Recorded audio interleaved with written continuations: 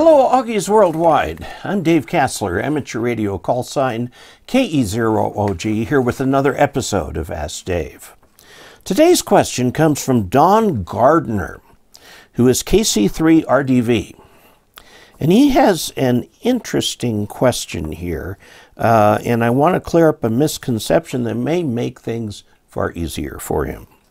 It says, "Hi Dave, I'm new to the hobby and was very pleased when I came across your YouTube channel. Thank you. Lots of great information and well-delivered, easy to understand, and interesting segments. My head might get so big I can't get it through the door to go to dinner. In my readings, I've noted that center-fed dipoles are better than end-fed configurations. No, not true. A dipole is a dipole is a dipole. Whether you feed it in the center, off-center fed, or end-fed, it's still a dipole. Okay? If you can feed it in such a way that you transfer all the energy from the feed line to the dipole, you're fine.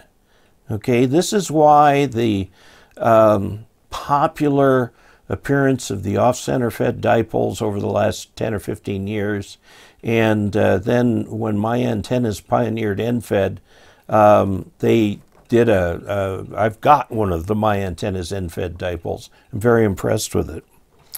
Okay, my question is whether I can suspend the feed line of the center-fed dipole from one of the radiating legs to get it back to my transceiver. If so, how far below the radiating leg should it be placed? Thanks, in 73 from Don Gardner. Let's take a look at what he's asking about. Let's say this is his house, okay, and he's got a tree over here. My wife has all the artistic talent in the house. Now we're going to hang a dipole in between here and the tree. Okay, that's a dipole. That brown is a little hard to make out from the black, so let's go over here and put in a blue dipole. Okay, now it could be center fed, it could be off center fed, or it could be end fed. Okay, now what he would like to do is take his coax from here and hang it from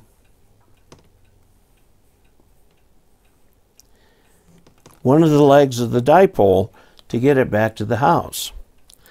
I think the simplest answer to that is no. It's not going to work for you. I mean, in theory, it might, but you'd get some such coupled stuff. The proper angle for a dipole to hang the feed line, and I'll make the feed line red again, is from the middle straight down to the ground. Okay, and then wander over to the house, okay? Feed line to the ground and then over there. Now you can see, obviously, if you off-center fed it, you've got less feed line to take care of. And if you end feed it, you've got much, much less to worry about. You can take this down to your ground, your station single point ground. Now, end-fed antennas often require counterpoises. That's just a piece of wire attached that you can experiment with lengths. Gives it something to, quote, work against. They are capacitive in nature. They can affect the tuning. My antennas will use the piece of your braid on the cable between the end of the dipole and the ground as the counterpoise. And it works. That's what I did. In fact, mine was 50 feet. I have a piece of cable connected to my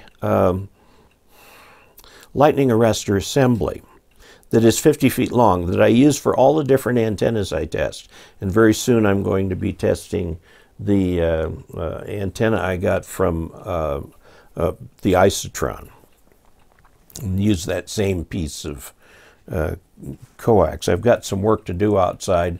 The weather is here. what I'm trying to find is an assistant who can help me with it. I have an assistant who lives in Boulder who can help with some of the web work, but I am in sore need of an assistant here. Okay, now what I'm going to tell you here is to end feed it. What you want is a 49-to-1 dipole, or 49-to-1 balun, 49 to 1. Okay, you feed it at the end, it goes over to the tree, whatever. You have your coax coming from here down to your ground rod and your lightning arrestor here, and then it goes up into the shack, and everything is copacetic. These are often multi-band antennas.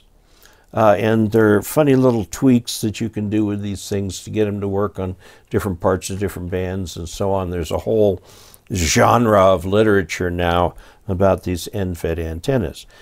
My antennas came out with them 10 years ago. And I remember being extremely skeptical because this is the high impedance point of the antenna at the ends.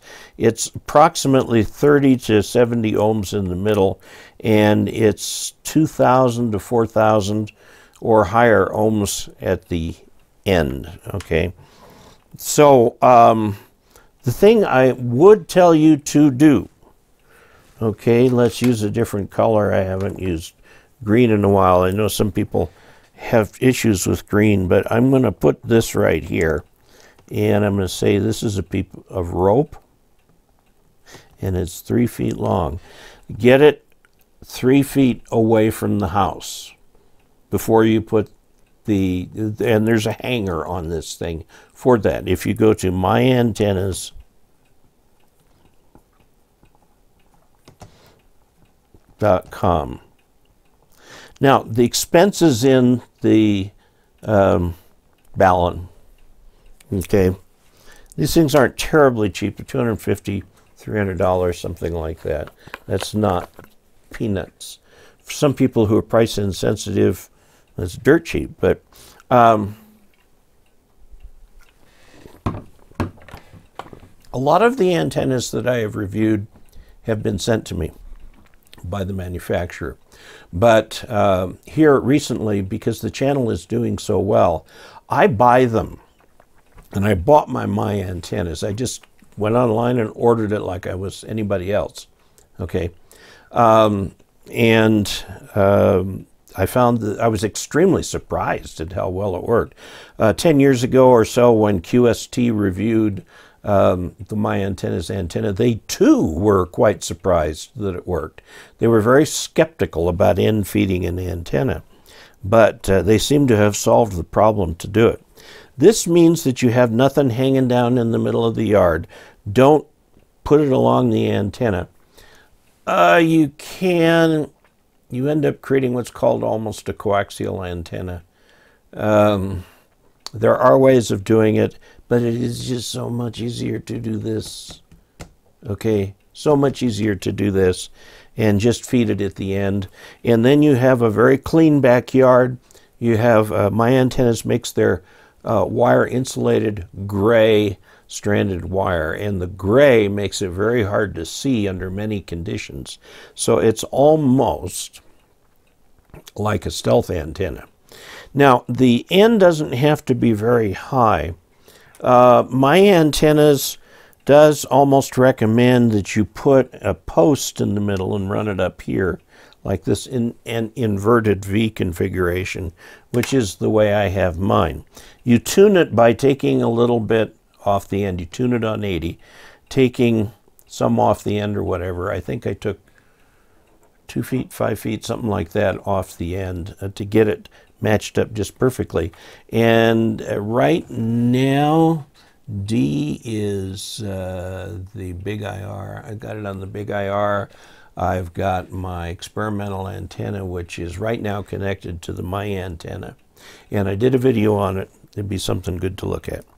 Okay, so I hope that helps. There you have it. Until we next meet, 73.